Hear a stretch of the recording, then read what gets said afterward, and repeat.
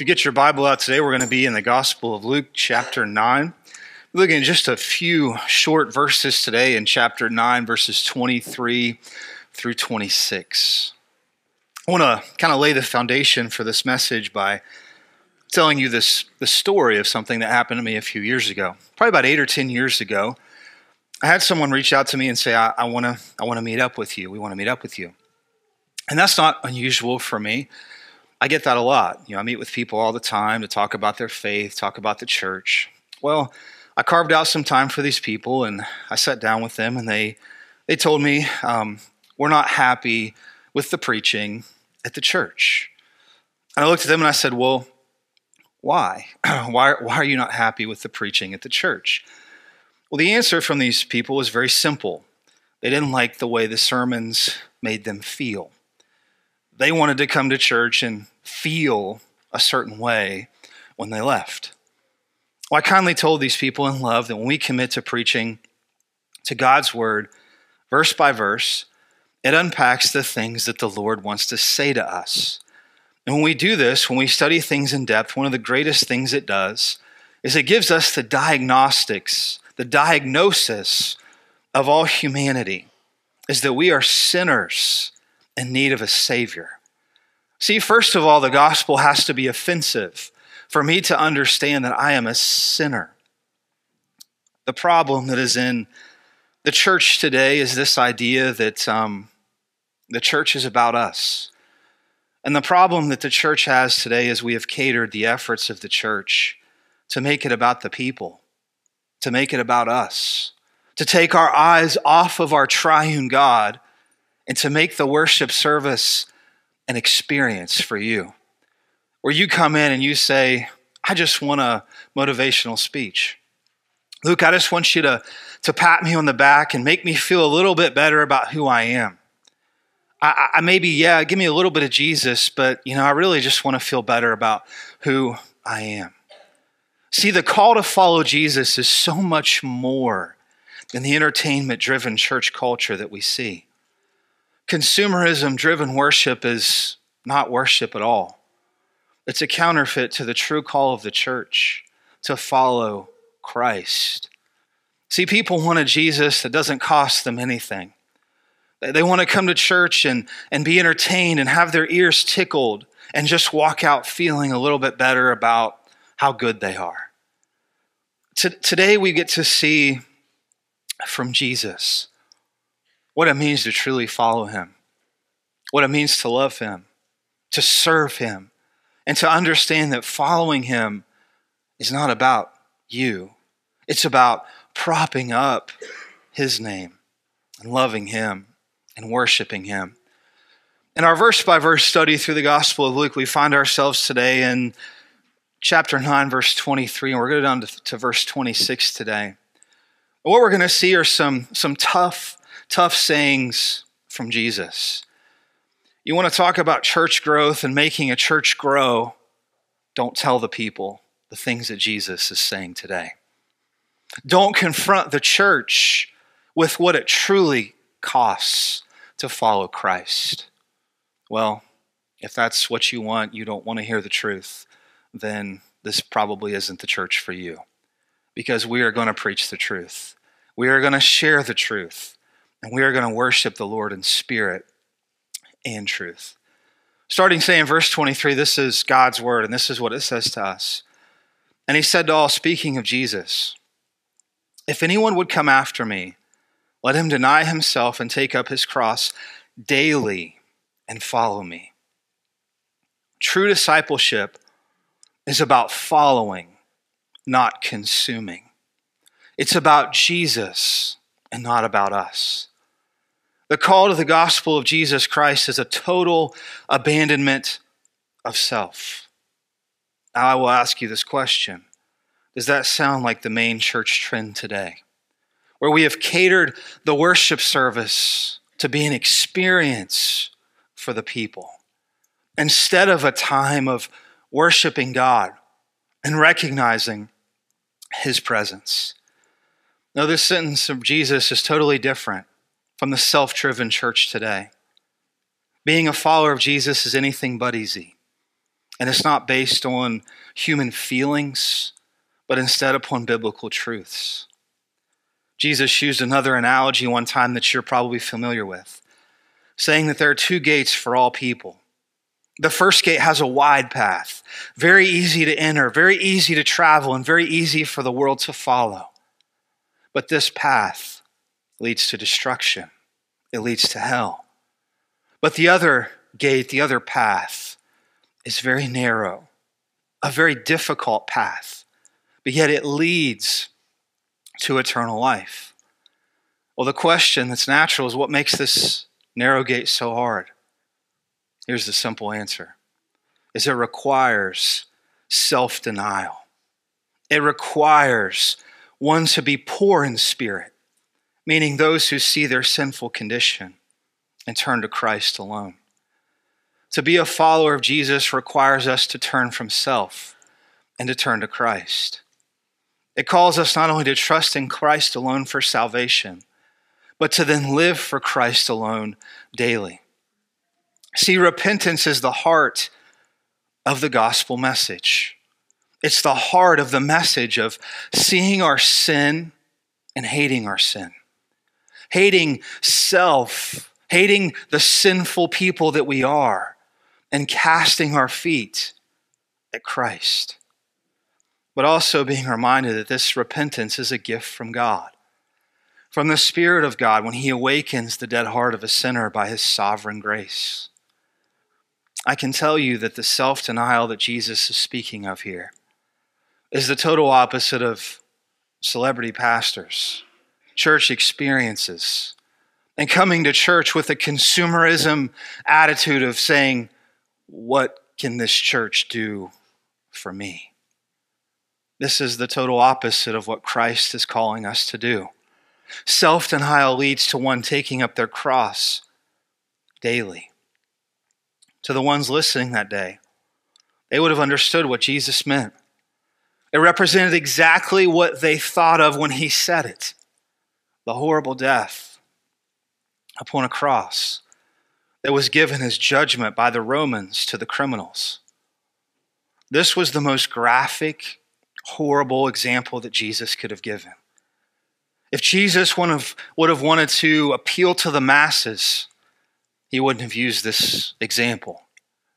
And if we wanted to have a mega church this morning, I wouldn't preach this passage and tell you that it's about what Jesus is saying. See, what Jesus is saying is that you are to suffer, that you are going to suffer for His sake. Here's the natural question for all of us today, is what should I expect in my life as a Christian? Well, what should I expect as a teenager when I go back to school and I proclaim my love for Christ and I stand upon the authority of Scripture? Same for adults, however old you are today. Here's what you can expect: hatred, hostility, rejection, persecution, shame, and for some, as even many that were listening that day to Jesus, even death. How does this match up against the consumer-driven entertainment business that we so-call church today? There is no Christian life without a cross. Eternal life is so precious, and it is so amazing to those who truly seek it and love Christ. They are willing to give up everything and follow Him. True discipleship is costly. We read on to verses 24 and 25. This is God's word. And this is what Jesus says. He says, for whoever would save his life will lose it. But whoever loses his life for my sake will save it. And then Jesus asks a question, a famous question that many of you know.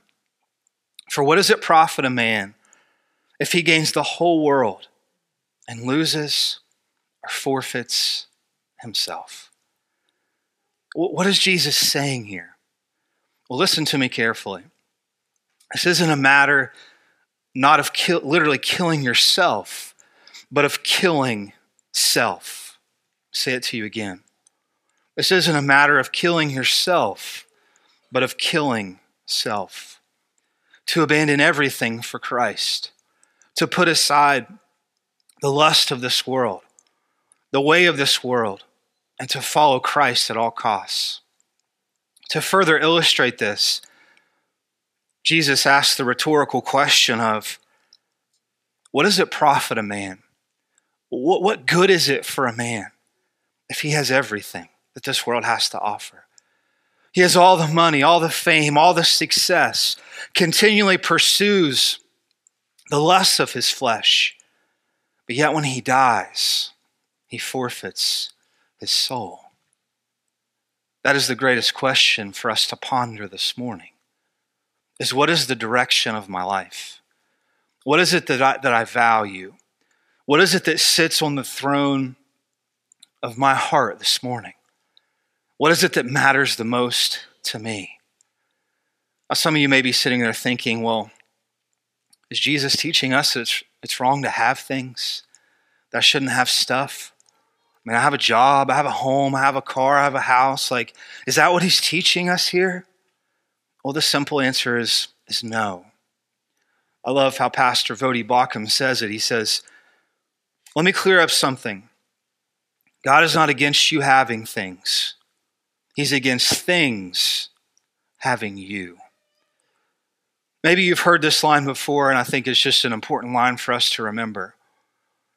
But as you see the hearse driving to the graveyard with the body of your loved one in the back, have you noticed that there's never a trailer behind the hearse, pulling their things with them as they are about to lay their body in the ground? No, we don't take any of it with us. All that matters is what we do for Christ. All that matters is what we do for God and his kingdom. All that matters is what we do for his church and glorifying him. Our final verse today, if you haven't been a little uncomfortable with this passage this morning, in verse 26, Jesus closes with another staunch and shocking truth when he says this in verse 26. I want you to listen very carefully as I read this. I want to read it slowly.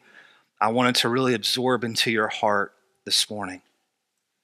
He says, for whoever is ashamed of me and my words, of him will the Son of Man be ashamed when he comes in his glory and the glory of the Father and of the holy angels.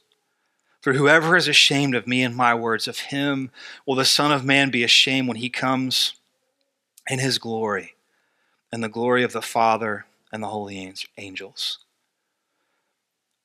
True disciples of Jesus deny themselves the pursuits and the empty pleasures that this world tries to offer us. We've been there, we've done that. We recognize that the pursuits of this world do not satisfy. Speaking to those in Christ this morning, you look back at the life that you used to live and you say, I am so disgusted by the things that I used to stand for, the things that I used to pursue and love, the things and the way that I used to be. I am disgusted. The true disciple of Jesus every single day, figuratively, takes up their own cross and follows him with no worry of what the world has to say. And in the context of the final thing that Jesus says here today, the true disciple isn't ashamed of their faith and will boldly proclaim the gospel message. They don't reject, despise, or find unacceptable the love that Jesus has shown them. So as we kind of do a 360 here, kind of back to my original premise of this idea that church is about us. Let me pitch that back to you for just a second. After hearing the words of Jesus today and the things that he says about what it means to follow him and the cost, would you say the church is to be catered for us? Would you say today that we are the central focus of the worship service? That it is about entertaining us, making us feel better about ourselves, propping us up. And what I would say to you today is that is the ultimate idol in the church today. And it's self. It's self. That it's all about me. How can we hear the words of Jesus and what he has to say to us and ever come to the conclusion that it's all about us? Of course, we don't come to that conclusion. But I will raise my hand this morning, as you should raise your hand as well, and say that we are all guilty of this. We are all guilty of walking in and, oh, what's the church going to do for me? Or, how it's just not about us. But the truth is as we unpack God's word verse by verse, and as we look at his truth, it gives us, of course, the diagnosis that we are sinners. But it doesn't leave us hanging. It doesn't leave us in that situation where we have no way out. And that is where the beauty of the gospel message comes in, is where for God so loved the world that he sent his only begotten Son, that whosoever believes in him shall not perish, but have eternal life. Today, I think we all need to do a little bit of repentance when it comes to our attitudes, when it comes to worship on Sunday mornings. Not only on Sunday mornings, but as Jesus is saying to us here, it's the life that we live for him. It's not being ashamed of who he is and what he has done in our lives. Here in just a moment, we get to see one of the beautiful ways that we as believers get to proclaim our love for Christ. And what a perfect segue as we prepare our hearts here in just a moment to see my daughter follow through in baptism on her birthday. And of course, we don't prop her up. It's not about her, but we celebrate the faith that God has awakened in her heart by his grace, by hearing the gospel from this church, from Emily, from Jacob, to Jerry, to Dan, to Malachi. I mean, I could name everybody's name in here that have poured into my daughter and my kids. And again, we're not propping ourselves up. We are looking at the evidence of God's work. You want to see God's work?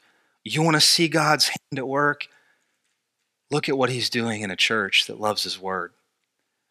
And today I celebrate with you the work of salvation that is all of God.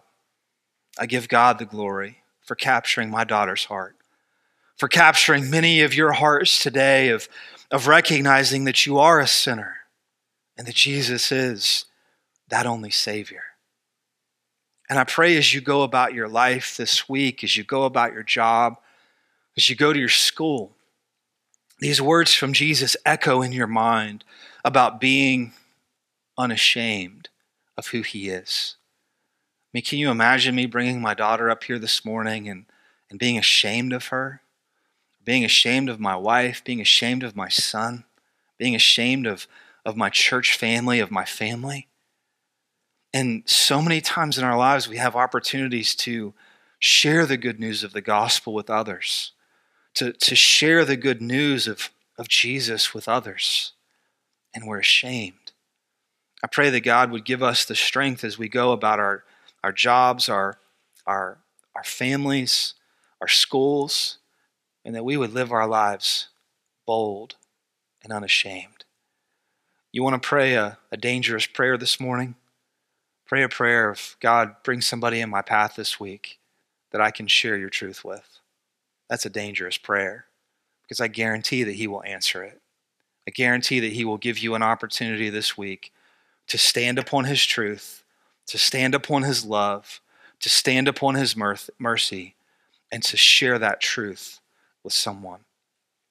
I do want to go back and I want to read this passage as a whole to you, starting with verse 23 as we close today.